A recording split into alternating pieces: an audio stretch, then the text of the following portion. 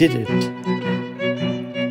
This eye-catching image was awarded the Best in Class in Editorial with a merit at the PPOC Alberta Image Competition.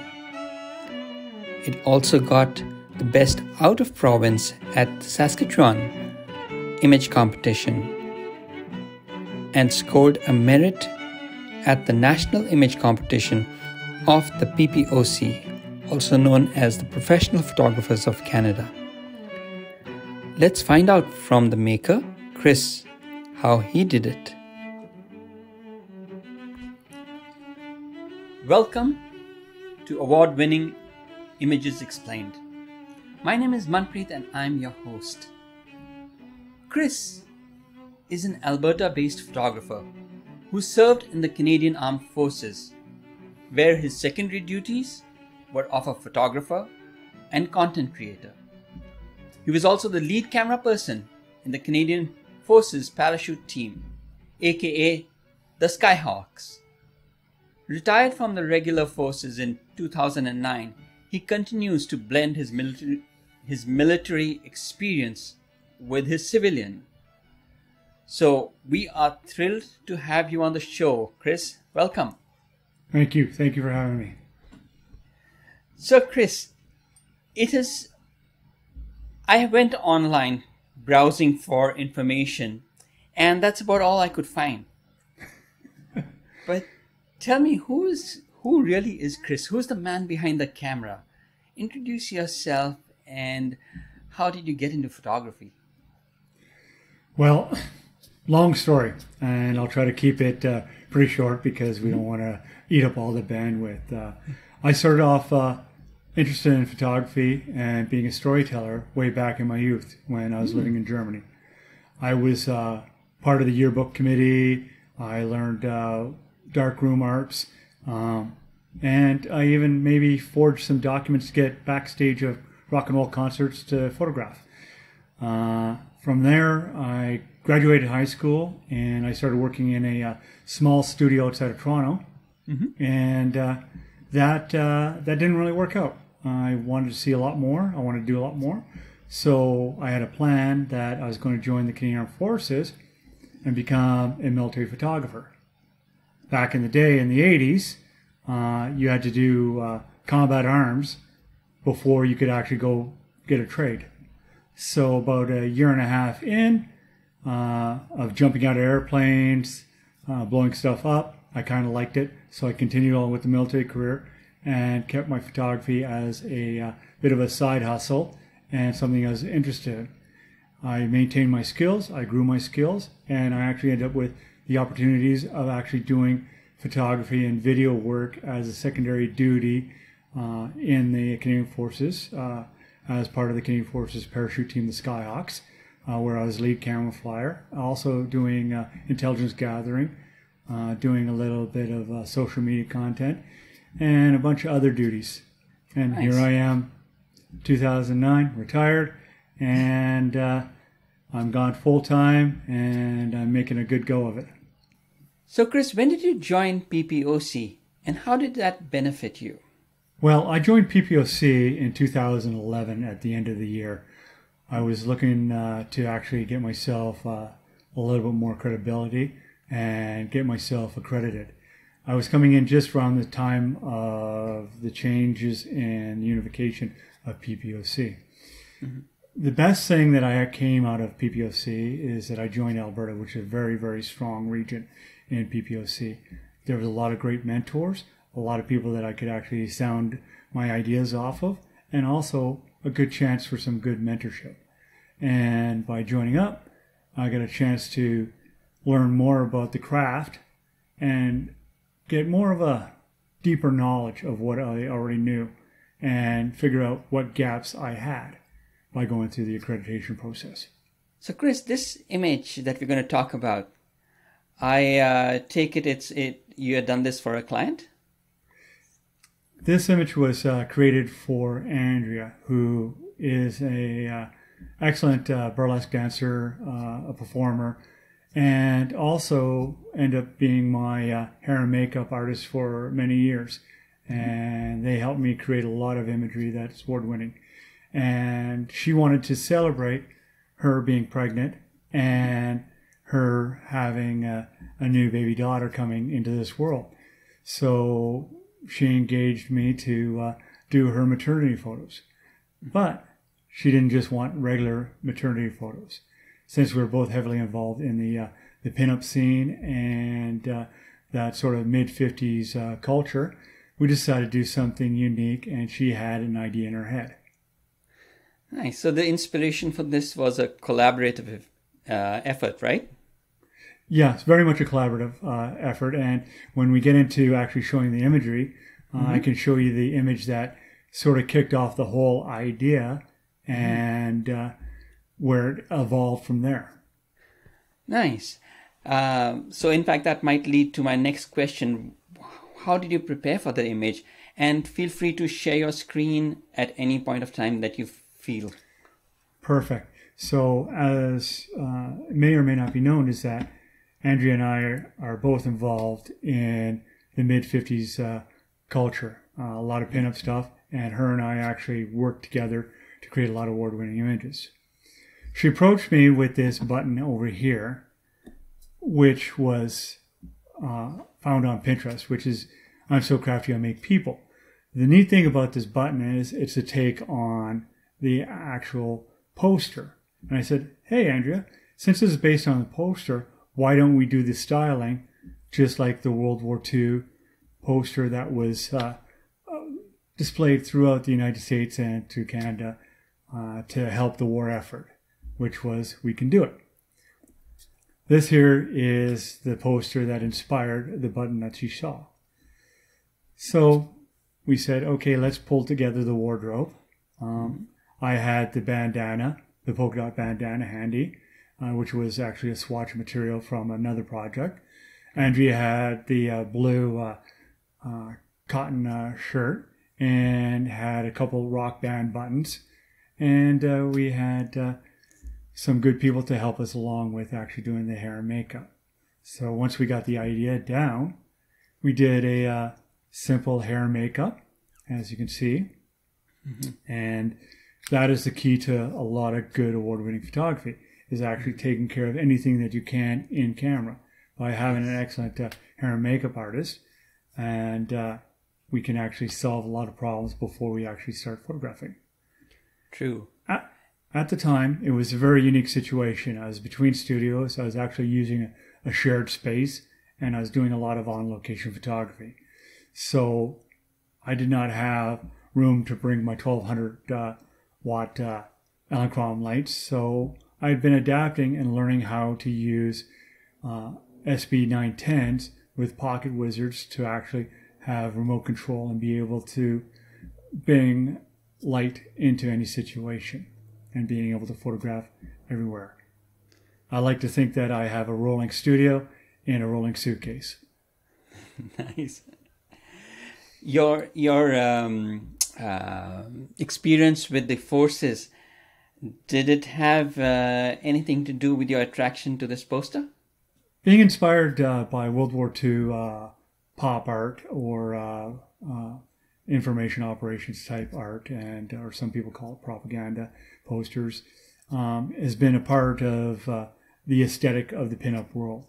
The pinup world actually goes all the way back, even back to the 1800s, but it was leveraged very heavily in World War II to actually get messaging across to the people, the civilians, the military, and to bring a esprit de corps together. Was I inspired by this? It was inspired, and my knowledge actually made me able to make the reference between the original image that Andrea brought to us to be able to know that it's related to this image. Mm-hmm. So it was basically my knowledge that gave me the ability to create it and make reference to it. Now, were there any challenges prior to your shoot that you had to go through and overcome? A lot of the challenges that I had were not really big challenges. Like I said, I was using a shared space at the time. I didn't have my full-fledged studio yet.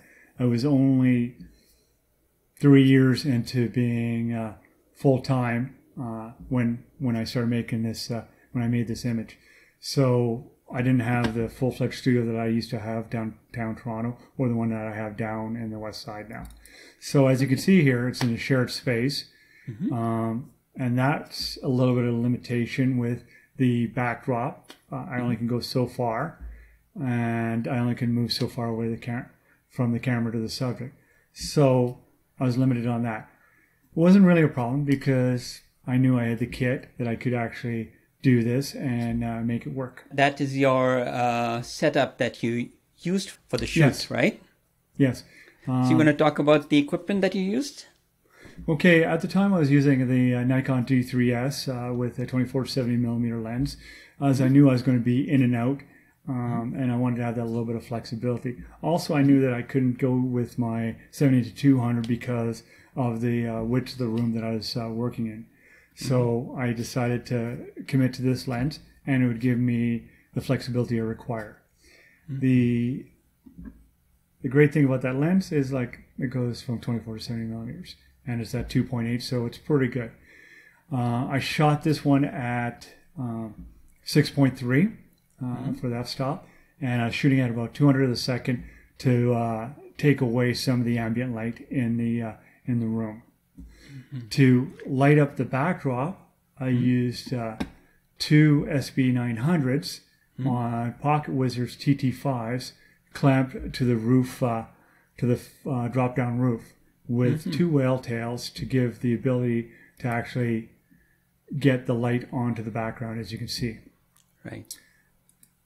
Then for the hair light, I used another SB900 with a TT5 through a Firefly beauty dish to give the hair light.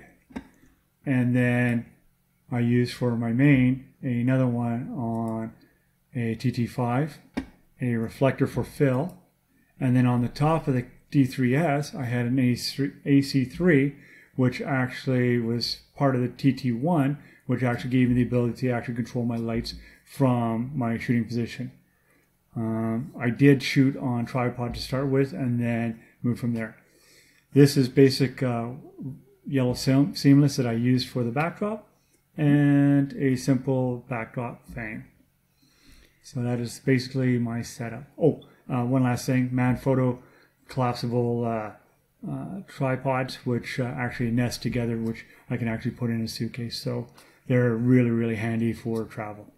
You mean the stands? Yes, the stands, yes. Okay. And were you on a tripod? I was on a tripod to start with, and then I started moving around and doing some other images. So as you can see, we had some fun with this set, and you can see the reflector a little bit more that was actually being held by my assistant. Uh-huh. So we captured the image as per the original idea, and it's pretty good. It's not as dynamic and not as exciting as I thought it could be. So since this was the basis, this is the continuation of the basis. We went and we created that. While we were shooting, I thought, you know what? Let's try a different angle. Let's celebrate the bump. Let's play around with the angles. So I got a little bit closer, got up on my Pelican case so I could actually get a little bit of a down tilt and actually get a little bit more separation and just change it up to make it, to change it up to have a little bit more dynamic, I think, and a better quality of light, to make it more structured and have a 3D quality to it. It does make quite a difference. Yeah. And what did your post-processing look like? What is your workflow? My post-processing and workflow is starts off and actually in the photography piece. By shooting clean, I get a great image right out of the camera with the lighting, and a lot of times it doesn't take much work. I generally like to always edit with the rule of anything that's gone in 2 weeks, I'll take away. I maybe take off a couple pounds, and I may adjust a few angles. But all in all, I do not overly edit because I want the image to be truthful and be reflective of the individual at that time, because a portrait is a snapshot in time, right? Yeah. So as you can see, I did a little bit of healing, a little bit of cloning, a little bit more healing, and a little bit of cloning at 3%, just to even out some things. Then with people being pregnant, they generally have a little bit more of a red tinge to their skin. So I take a little bit of the red out. And then to give it a little bit of a glow, I do a little bit of soft focus. Then I come back and then I do a little bit more heal. So that there is basically the edit with a little eye pop, which is done by actually taking a white and putting on the eyes and using soft light. Overlay. I actually use overlay Over. to give a little bit of eye pop, as you can see. So as you can see that. And that was basically the edit of the body. Then normally I will go and I'll visit and I'll go, okay, like, what do I need to do in the background? Well, I'm going to move it to the left and I'm going to add a little bit more negative space on the right. So all I did was move the entire image, made a copy of it, moved it over to the left and got it more to the blocking that I'd like. Did a little bit of fill and I did a little extension using the previous layer as the fill, because this was actually done before a lot of that content aware. So a lot of it was cloning and stamping. I was just thinking today it would be so simple to do it. Oh yeah. I've been leveraging, experimenting with the creative fill to see what it actually can do, which just dropped this week, this last week I should say, and it's definitely a game changer. Yeah. So now that I have Andrea where I want it, it's time to start building the graphics to go with it. And the fun part of the graphics is that I have a frame of reference from the poster. So utilizing Adobe Illustrator, I do a lot of my graphic work in there, and then I bring it out and I bring it in as a smart object. This one I end up rasterizing down because I wanted to do some other work on it. Then I created, since on the original poster it had a little bit of a shadow, so I created a little shadow utilizing using layers, so on and so forth. All right. And that's the original We Did It, which is not being used. Then of course there's the bottom banner, which was created also in Illustrator and is still a smart object, just masked it out so her jeans can show through in her belly. Then the cool thing, and I'm just going to pop back to here, to the original poster, is that this is where we start deviating a little bit more from the product. In the banner, in the original poster, this is War Production Coordinating Committee, and it had Westinghouse, which was the company's name that was actually doing this esprit de corps sort of poster, right? And then it had the artist, and it had all the dates, stuff like that. So I ended up going and deciding to put our own take on it, because since Andrea's a makeup artist, and also since she's pregnant, Baby Production Coordinating Committee. Nice. And then to add a little bit more, put her makeup company, her makeup artist company, as the replacement for the Westinghouse. Nice. Yeah. So with that, it's pretty much done. Add a little bit of contrast. Export high res, put it on a mat, enter into competition, away you go. So now, entering competitions, how has this helped you personally in your photography? And how has entering competitions helped you in your business? image competition is about testing oneself, right? I'm one of the people that actually likes to be able to take whatever is on hand that I've created and submit it.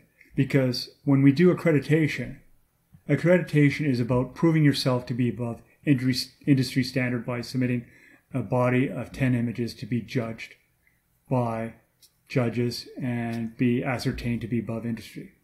So accreditation is that first level. Image competition is the next level. And that is definitely above just being industry standard. Because everybody that's in the room has to be above industry standard to be able to compete. So by going into image competition with PPOC, I'm showing that I'm above industry standard plus some.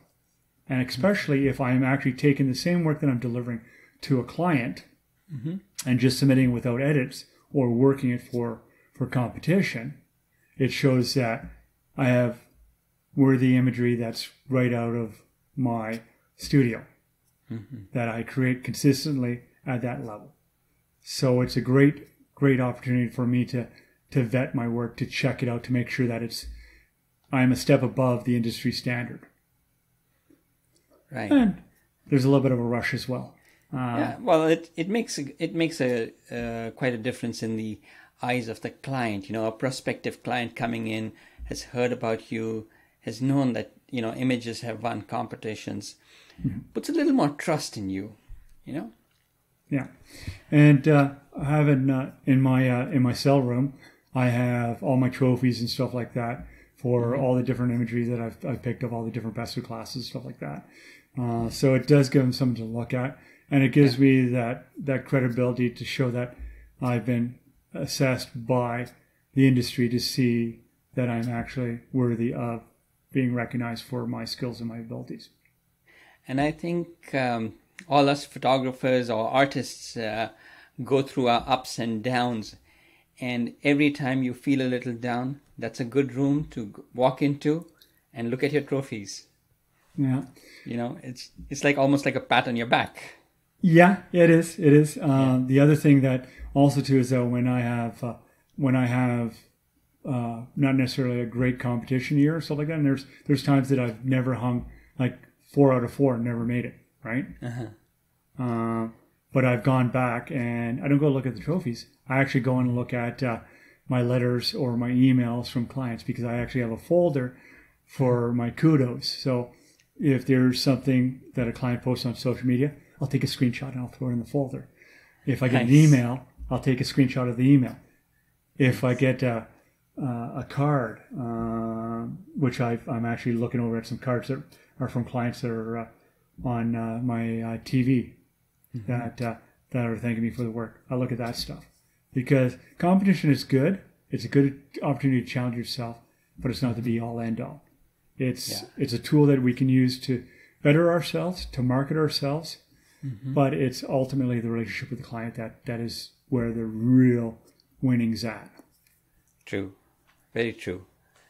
Now, I know I've taken quite a bit of your time, but quickly tell us, where can viewers see more of your work or reach you or get involved with what you are doing online and offline? Well, online, you can hit OSB Photo on Instagram. I don't post as much as I should. I've been really, really busy, and I haven't been taking care of my social media accounts very well, but I do sometimes post there. LinkedIn is a good place to find me. That's where I do a lot of my network and stuff like that, because I do business-to-business work. And then, of course, on the good old Facebook, One Step Beyond. That's all one word is my Facebook thing. And I mostly am engaging socially on there, sharing my Thursday thoughts, trying to make the place a little bit better, and just keeping in touch with everybody. Good. I'll put all these links in the show notes, so make sure you send them to me afterwards. Okay. Will do. Okay. Well, thank you so much for sharing your time, your experience, and your knowledge. It's been wonderful chatting with you. Thank you. Thank you for having me. You're welcome. And if you've enjoyed this interview, make sure you hit the like button and don't forget to subscribe. Thank you.